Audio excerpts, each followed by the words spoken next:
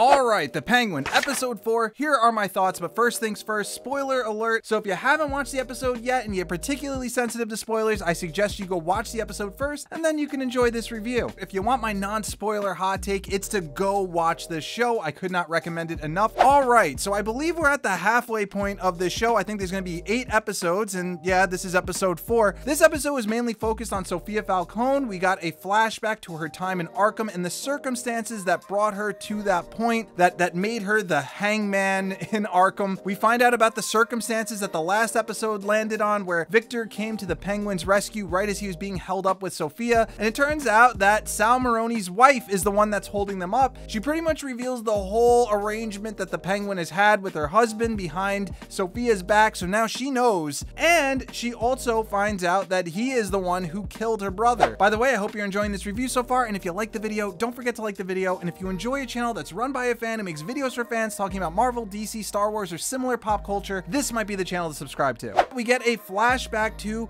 Sophia and her life before she ended up in Arkham. She had the trajectory of replacing Carmine after he stepped down, but there is this one thing that kind of keeps her up at night, and it's the circumstances in which her mother passed away. She kind of suspects that her father was behind it, so she does a little bit of digging. And she kind of flies a little bit too close to the sun because her driver, the Penguin, who as we know has his own aspirations, ends up ratting her out for doing this investigation behind Carmine's back, and that is the reason why she ends up in Arkham. It's literally because Carmine Falcone is covering his own ass and does not want it to get out that he is the one who killed his own wife, so he goes ahead and just sentences his daughter to a mental institution where she gets no trial, and you pretty much see the mistreatment of her, how a bunch of Carmine Falcone's crimes end up getting pinned on her, and that's why she's considered the hangman. You also see this interesting relationship she has with this other inmate called Magpie. She's actually a Batman villain, a villain that I don't know too much about. She doesn't really last too long, but hey, it was kind of cool that she's in there. It adds to the Batman universe to see other villains in Arkham. This episode had so much emotion. You know, you really see the turmoil that Sophia goes through, the struggle, and how it really just messes her up mentally. You also see the relationship that she had with Alberto, how he visited her in Arkham, as she stated earlier in the series, and the relationship, why he meant so much to her. He always was in her corner, so it makes a lot more sense why she's so concerned with how he died. Which brings us to present day, where right after the events of the beginning of the episode transpired, she gets her ultimate revenge by gassing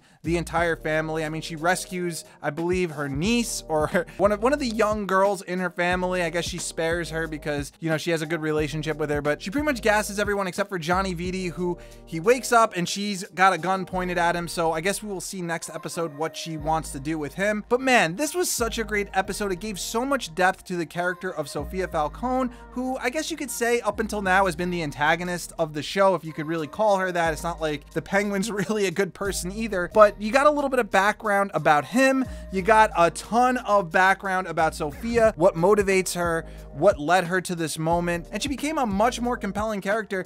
But not just that, the first couple minutes of this show builds up anticipation for the next episode because the Penguin has been caught. You know, what is he gonna do now? Clearly he has to deal with the Maronis now, and he's got to deal with Sophia, who pretty much just cleared a way to the top of the Falcone family in this episode. So I mean, this show is stellar writing, honestly, and it's very surprising. I say it every episode, I really was not expecting this level of a show from essentially a spin-off of the Batman. You know, I was worried it was going to be kind of a cash-in, and it was going to be a show that just lacked, you know, I just did not expect this level of depth. This show has some bits of like Breaking Bad to it. It has some bits of Succession to it. It is well worth your time. I'm going to give this episode a 5 out of 5. I mean, so far every episode has been a 5 out of 5, and I don't just give those out. I'm really looking forward to seeing if they stick the landing. Hopefully the second half is just as good as the first half. Anyways, let me know down in the comments, what did you think of episode 4? Are you enjoying this show so far as much as I am? If you enjoyed this video, be sure to like and subscribe. And as always, my name's Rosas, and I hope you all have a fantastic day.